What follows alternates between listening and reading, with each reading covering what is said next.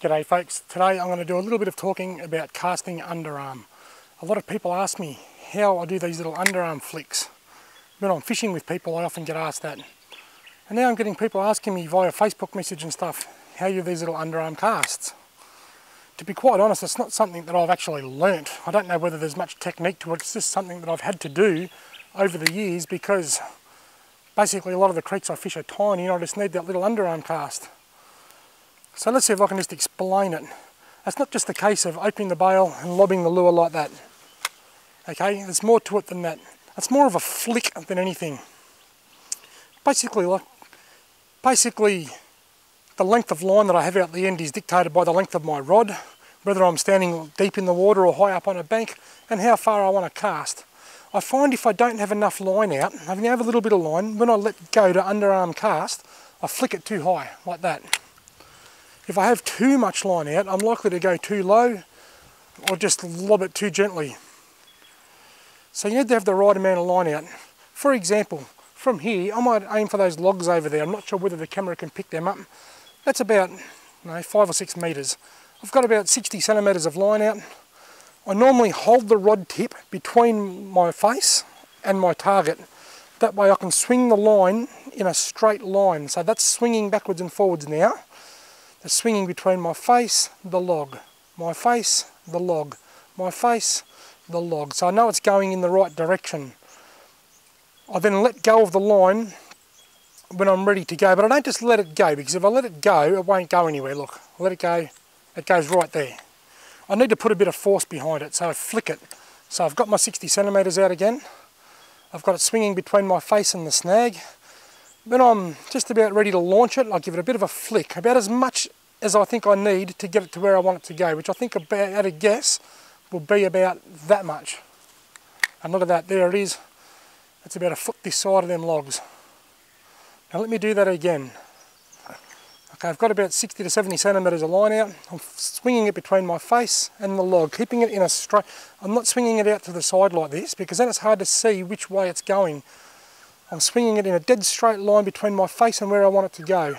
And right now I'm eyeing off where that log is hitting the water. So if I do that, I know I'm going to be straight enough. But how much power? That comes down to practice. So I'll give it a flick, but I'll give it a bit more power this time than last time. You ready? Here goes. Flick. Still a little bit short, but it's right up there. This is a little wild bait minnow. These are a very light lure. So perhaps I need to give it a few more herbs, so to speak. So I get that pendulum happening. Now you'll notice before I let it go, I don't just flick it. I actually get my whole arm and use my whole arm to throw the lure. So you watch, I'll swing it between my face and the snag. Nice straight line. Spin back, use the arm, let go. And that's landed right up there. Now that can be adapted to various sort of scenarios. Ooh, standing here talking away, and I actually had a trout follow that line then, so I'm just going to cast that out there. I had a fish follow it. There's a lot of swirls, I didn't actually see it. I didn't actually see the fish. I'll flick that back out there again. I was going to reel it in nice and slow and to see if he's still out there. Before I babble on too much, I want to see if I can lure this fish in. I'll try going upstream a little bit. It could have even been a redfin, or even a carp. I've seen carp up here. Sadly. It's funny in this still water like this, trout are they like to follow your lure, but they're a bit clever and they don't usually hit it. In the running water, when they've got to take it or leave it, you get a lot more strikes. But anyway, so let's just line it up, give it a few herbs. Bang, ooh, that's a little bit too big. That one's overshot the mark and hit the snag and just caused the lure to foul. But basically I'm getting it in the right spot.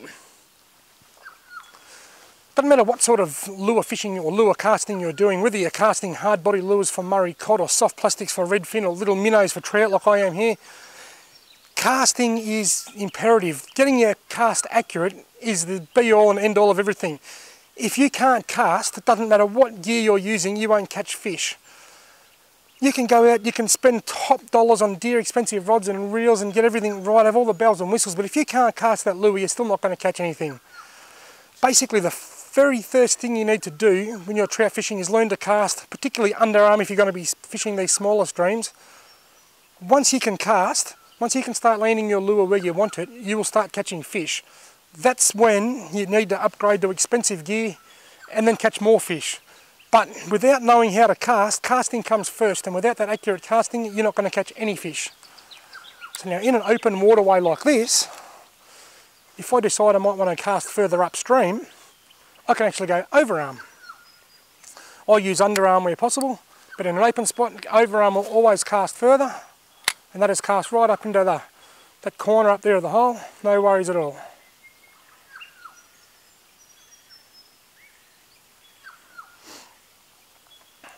But underarm is paramount. Hypothetically, just say this is a little hole and a little creek, and I just want to get into that corner. I'll line it up between my eye and where I want it to go. Nice straight line, gentle little flick, and look at that, right where I want it to go.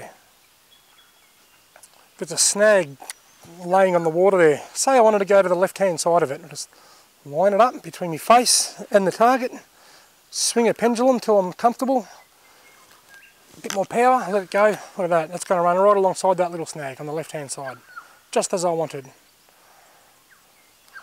The best tip I can give anybody wanting to learn how to cast underarm: practice, practice, practice and practice. Take the tips I've just told you and go outside, get a bucket of water or a tin or a balloon or whatever suits your fancy, and just practice. Years ago, I remember sitting in my backyard with a bucket of water, one after the other, after the other, after the other. Me and my mate Matt Hancock used to do it. We used to have competitions, and that's probably why now I don't even think. It's like a second nature. I just walk up to the cast, and then people say, "Whoa, how do you do that?" Probably because after 30 years or so of doing it, I've gotten the hang of it. You'd like to think so, wouldn't you? But there's an underarm tip for the day. Practice your underarm castings. Keep a nice straight line between your eye and where you want it to land, and flick with a bit of power. And most of all, practice. Now let's go and see if we can actually catch a fish using this technique. Now this hole really does have all the ingredients, doesn't it? It's deep, it's shady, it's got overhanging vegetation with these trees, and it's got fish. Oh, and it's a good fish too. Whoa, boy! I wasn't expecting that. Jeez, he's going for it. Oh, lovely fish. Jeez, he's putting up a fight. He's not even all that big. For the fight that he's putting up, I thought I was expecting to... Oh, he's hooked in the bloody tail, that's why. I honest to God, thought I had about a 50 centimetre trout on here then. How am I going to land this without getting the hook in the finger? Ah, come here, buddy.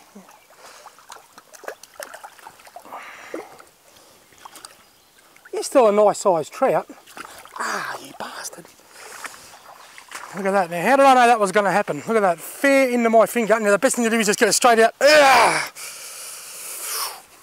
Did you see that? Now, there's a lesson for everyone. A few lessons. The first lesson is if the fish feels like a submarine, it doesn't mean it's going to be. Because that fish was about 30 to 34 centimetres long, and he felt huge because he was hooked in the arse. Wild bait minnows, hooking fish in the arse since 1871. But seriously, I knew there was going to be a risk to landing that fish, because I thought if I'm not careful, I'm going to end up with a hook in the finger here or in the hand or something. Just as I went to grab it, it moved, dug the hook into the top of my nail, the fish kicked, which drove the hook in, and the fish took off. But I've had a lot of trips to the hospital. I've had plenty of hooks in my fingers. The bigger ones, yes, you've had to go to the hospital. These little ones, off these little minnows, I find the best thing to do is straight away rip them out, before you even have time to think. Now right now I've got a little bit of blood on my finger. It's not much, it's a stinging a little bit. But look at this, it's not the first thing to go into my skin this morning. You see that? I had to have a blood test. But there's the tip. I'll tell you about the blood test in a minute. Here's a tip for everybody. If you're out trout fishing and you get one of these tiny little hooks in your finger, or in your arm, or in your leg, and as funny as it is, I actually got one stuck in my perfectly toned and sculptured pectoral muscle once. Some might call it a man boob. The best thing, and that particular day, sorry, I sat there with a knife and I cut around it. There was blood everywhere, and I cut. It hurt. I went, and I got it out eventually, and it hurt all day, and I ended up getting a bit of a bruise. I've since learned the best thing to do if you're out the bush like this and you get a little one of these little hooks, they're not much bigger than a little needle, the best thing you can do is just go, yank. Get it out within the first 1 or 2 seconds before you've got time to think. Get it out while the adrenaline is still high after having yourself hooked like I just did. That ordeal's over and I'm going to keep going fishing. Hooked in the backside. There you go. Now look at this. You see that? I know they're a bit bright, isn't it? There it is. See that little spot? I went this morning to Dorovich Pathology in Wangaratta. Hello to the lovely staff at Dorovich. I went down and I saw the giant lady, the giant vampire lady, I should say. She wasn't a giant lady at all. Went down and saw the giant vampire. She was half vampire, half mosquito, I don't know, but she stuck that stinger in. She took about 14 litres of my blood and then wouldn't even give me a jelly bean. But that's okay. I wanted to save them for the kids anyway. But seriously, folks, let me tell you what I've done. I turned 40 a couple of months ago and I booked myself into the doctor for a checkup. I thought, I'm 40, probably past my prime, I suppose. I don't know, many might argue. Might be just time to have a checkup. There's been a bit of a cancer scare in the family the last 12 months. So I'm getting a heap of blood tests done. I'm getting my cholesterol checked. I'm getting my diabetes checked. I'm getting a PSA, which is prostate specific something or other, because there's a history of that. Just because I turned 40 and for no other reason than I just think it's time to go and have a checkup, because I don't want to kill over, because I don't want these trout celebrating my, my departure. And let me just talk about my departure. If something does happen to me and I do depart, I want Wayne Gardner to be a pallbearer. And I want people to make sure that he doesn't carry the foot end. He has to carry the chest end, because that's going to be bloody heavy. If you're getting on in the years like me, folks, go and get yourself checked out. It doesn't hurt. Hopefully the blood tests come back clear. Ouch. Sort of fishing this one a little bit more upstream than I'd like to be. You can't get to it from downstream. Those partly to do with those big trees. Oh, got him. Look at that. Look at the size of that little trout. He is tiny. Come here, buddy. Let me get your hook out. I say I don't want another hook in the finger. My other finger's still sore. Look at the tiny, weeny little brown trout. I'm going to chuck him straight back in the drink. He's been out for all of about 5 seconds. He'll be fine. There you go. He took the wild bait minnow and was bloody near half the size of the fish. A hole like this you could get away with casting overarm probably. But I still like to cast underarm. Oh, here comes one. Oh, got him. Oh, he's a nice fish too. He came out and I paused the little wild bait. Oh, he's jumped on the bow and I'll lose this fish if I'm not careful. No, look at this. He came out and slowed down. I paused the wild bait, and the moment I paused the minnow, he just went bang. Oh, give me your hands a bit of a wet. Come here, buddy. You go and get a photo taken, then I'll put you back, eh?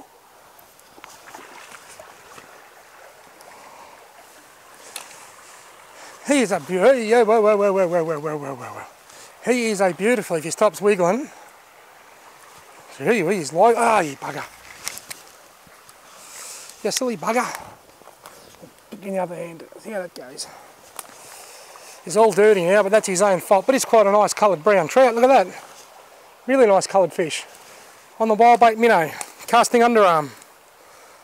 I'll quickly get the hooks out. And I'll put him back. There he is again, folks. I've got the hook out. Now I'm going to put him back in the drink. There he goes.